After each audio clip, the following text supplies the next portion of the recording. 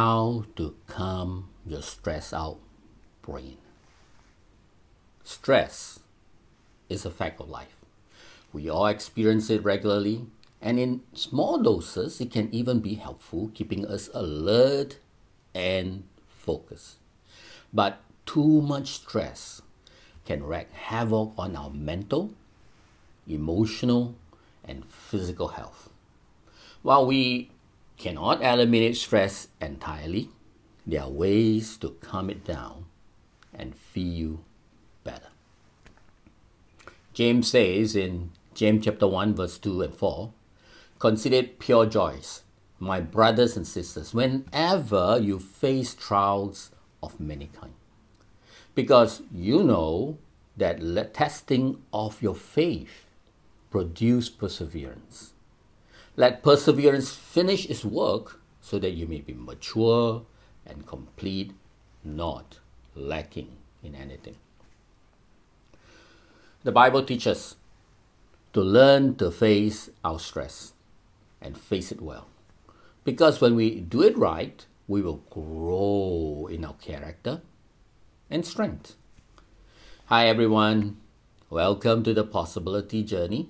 I'm Tek Ming. I love helping people find God and find meaning in their lives so that they can live life to the fullest. Here are some signs of unhealthy stress. Constant headache, lack of motivation, tightness and tension in the body, easily irritable and angry, difficulty in sleeping. Here are some strategies you can try to help you calm your stressed out brain. Number 1, be mindful. Slow down and be in the present moment.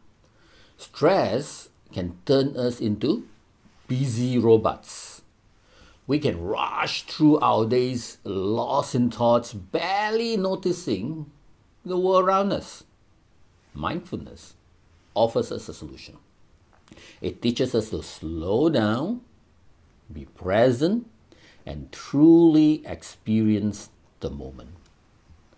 This shift allows us to see situation more clearly, react calmly, and connect better with others. For example, you're driving to work.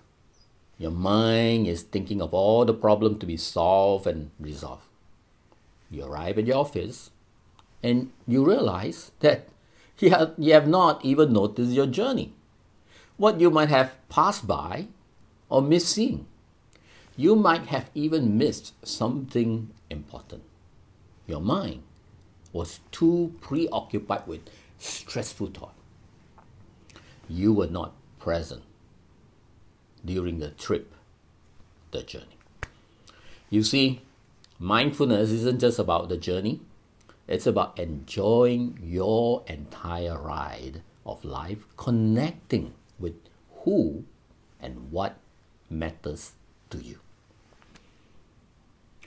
Number 2, give stress a name.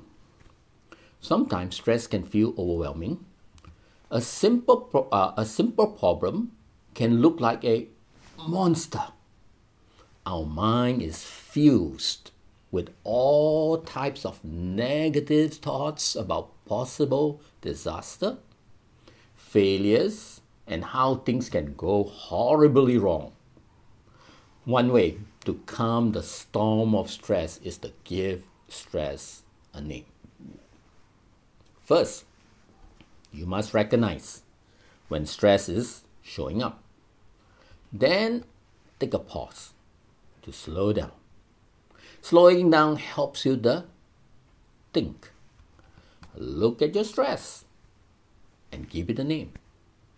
It can be any name. You can call it stress. Or you can give it an interesting name that is related to the problem.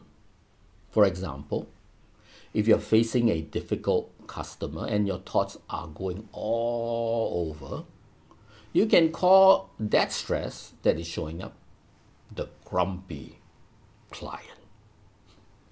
Or you're feeling overwhelmed by a project. You can call that stressful feeling the workload dragon. By naming our stress, we can see it more objectively and stop it from controlling us. Number 3, distinguish between helpful and unhelpful stress. Not all stress is bad. Sometimes a little stress can motivate us to do our best. The key is to identify whether the stress is helping or hindering us. For example, you are about to make a presentation. Feeling a little stress before the presentation can actually help you to be focused and prepared.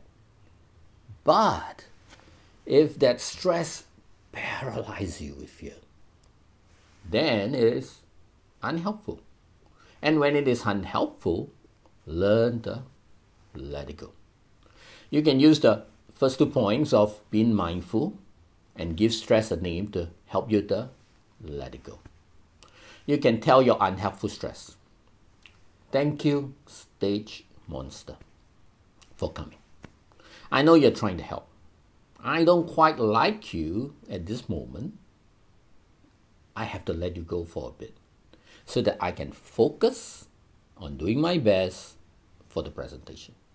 You can go and sit with the audience. I'll get back to you later."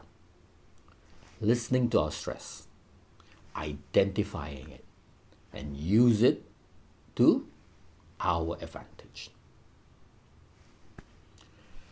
Number 4, give God your stress.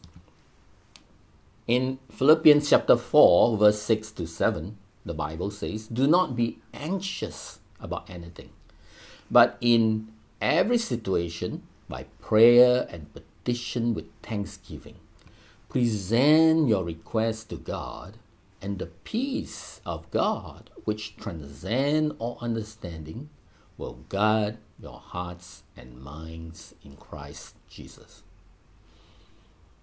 This is the most important principle. God is near and is here to help us.